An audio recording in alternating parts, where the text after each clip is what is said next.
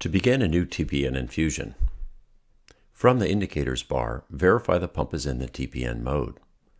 From the startup screen, select New Infusion. Using the keypad, enter the VTBI value and then press OK. Specify whether you want to use tapers. Select Yes or No.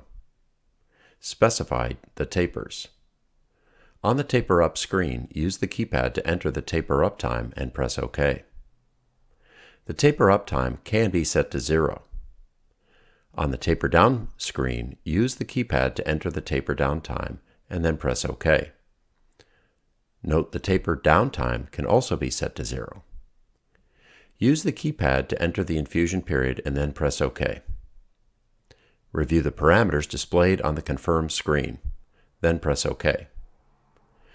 To begin the infusion, make sure that all clamps on the administration set and any other connected devices are open and press Start.